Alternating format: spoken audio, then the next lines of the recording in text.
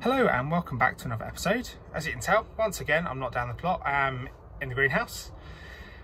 As I'm sure is the same with many of you, it's absolutely soaked down the plot. There's no point in me going down there. I'm just going to make a mess of myself and of the ground, so I'm going to leave it to dry out for a little while. So what I've got instead is a new toy that I've bought. So I have bought a Hotbin Composter. It wasn't something I was going to buy. It's something that I'd looked at before and thought that's really good, but it's quite expensive. And I was going to get by with a normal compost bin at home. However, as you may or may not know, I've had a bit of an issue with rats or mice. I'm not sure which. I think it's rats. There's a big hole there, but I've managed to catch 3 mice outside the compost bin. So it might be both. I don't know. I'll just quickly show you the big hole that we've got by the compost bin. So there we go, you might be able to see we've got a big hole that's come from under the fence and it's going into the compost bin. I have got a couple of rat traps out, there's another one down the other end, and this has actually the last 3 days caught a mouse every day. So there's definitely things in the compost bin that I would rather weren't in the compost bin. So here we go, here is the Hotbin Composter. This is the Hotbin Composter Mini, so it's 100 litres, which is a lot bigger than I actually thought it was. So what we've got with the Hotbin Composter, it's made of this almost like polystyrene. I think it's polypropylene that it's made out of. It has a built-in thermometer on the top and a little valve here to let air in and out. And then within this there's like a filter type medium to filter out any smells. It's got a very creaky liftable lid, as you can see here. That's where all the excess gases kind of come out. Down at the bottom there's like a little griddy type thing, and what this allows is for any moisture to run out the bottom rather than staying within the compost. And at the bottom here we've got a little thing to drain that out so we can use that on the garden. So at the front here we have a little door, which is where we get the compost out of, and there is a strap here that goes in front of it just to stop this door popping out. And what I've done with this as well is I've built a little frame. It's just a quick rush jobby, and the idea of this is that I can put a trug underneath when I scrape the compost out, so rather than making a mess it all goes straight into the trug. And the reason I've got it in the greenhouse is it gets very hot, so it should get up to about 60 degrees, and some of that heat is going to come out of the valve at the top. So my thinking is that this will help to keep the greenhouse a little bit warmer as well. It might not work, but if nothing else it's going to help to keep the composter in a warmer environment, and as I say, hopefully it will help to heat up. So we get a couple of other little things with the Hotbin as well. Okay, so we get this unusual looking hook. So this is to help mix all the compost around inside. Because you do put a mix of a bulking agent, some shredded paper, and then your green waste. And this just helps you to mix it all around a little bit. We also get a kickstart bottle, and the idea of this is that you can put some hot water in here, so boiling water, put this within the compost, and that can help to bring the temperature up, kickstart it. And what we also have, let's get it out of the box, is another thermometer here, which we put inside in the compost to get a more accurate temperature.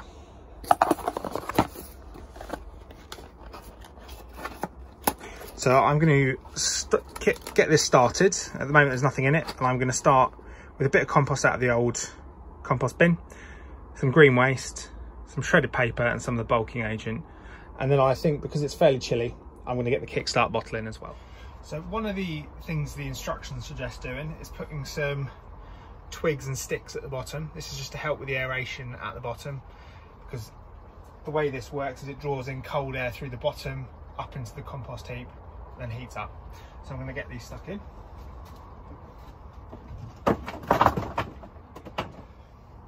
So what I've got next is I've got some partially composted stuff from the other composter, And over time, I'm slowly going to get that put in here to break down as well. Yeah, this is quite difficult to get in.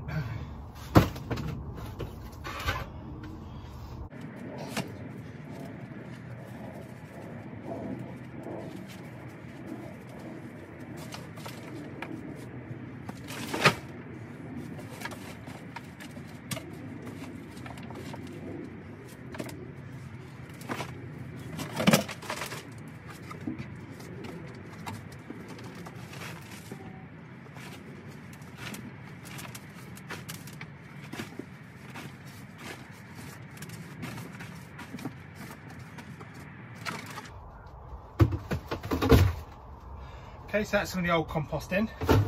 As I say, over time I'm going to try and get as much of that old compost through this Hotbin composter as well, just to get it well and truly broken down, because I do eventually want to get rid of that composter, just because I don't want the rats and mice in the garden if I can help it. So one of the other things that you do get with this, you get a bag of wood chips, which is used as a bulking agent. This should last a little while. Luckily down the allotment plots there is a abundant supply of wood chipping, so we get a tree surgeon quite often comes and drops them down there, so I can always refill this bag quite easily. So I'm going to chuck a load of those in.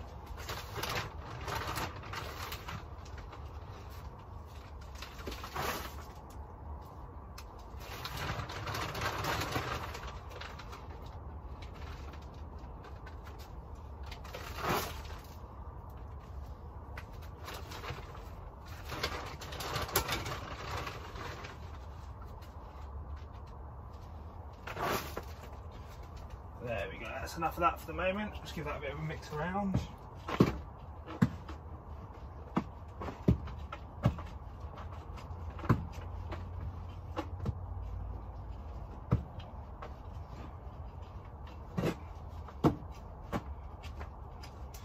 I have to say, I am surprised how effective this little hook is at mixing everything around in there. I didn't think it'd be much good, but actually it's really good for getting in and lifting stuff quite easily.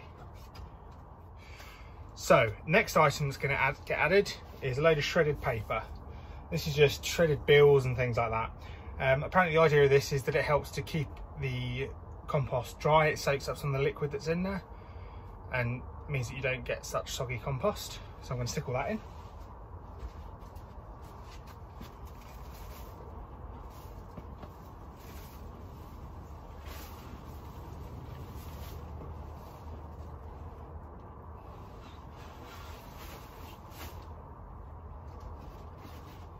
Get that all mixed around as well.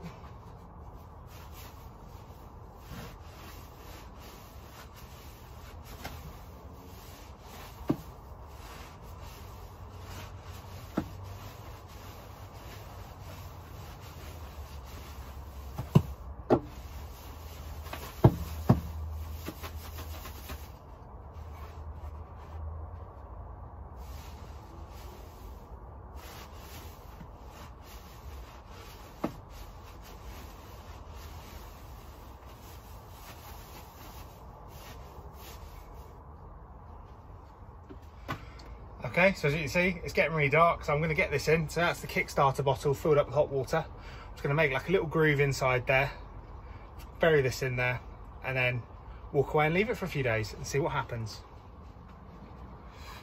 And there we go, it's all done. So we've got the used compost, green waste, bulking agent of the wood chips, we've got some shredded paper in there, and now we've got the Kickstarter bottle as well. So hopefully in a few days that'll be coming up in temperature nicely and we can start adding some more bits and bobs to it and hopefully get some nice compost fairly quickly. So as you can tell, I've come back into the shed just because it was getting really dark out there, as you can probably tell in the last little snippet of video. I do have some lighting out in the greenhouse. It is battery powered LED lighting, but unfortunately the batteries have run out. So I'm hoping to replace those with some of the power packs that you get for mobile phones. So I'm liking what I've seen so far with the Hotbin. It seemed really easy to set up. Obviously the proof is going to be in whether I get decent compost out of it. So they say that you can make sort of a rough compost for mulching at 30 days and a decent fully composted mix at 90 days. That's obviously as long as it gets up to temperature. It also does say that you can break down bones, you can break down cooked meat and things like that. So it's going to be quite useful at getting rid of my kitchen scraps. But that all relies on it getting up to temperature. So I will follow up in the coming days. I'll probably be back in 2 or 3 days just to see how the temperature's going up. And then when I've got some more food waste in a few days' time, I'll be coming to put it back out. And hopefully when I open the lid, I'll get a nice face full of steam. That would be ideal. So until then, take care. Happy allotmenting.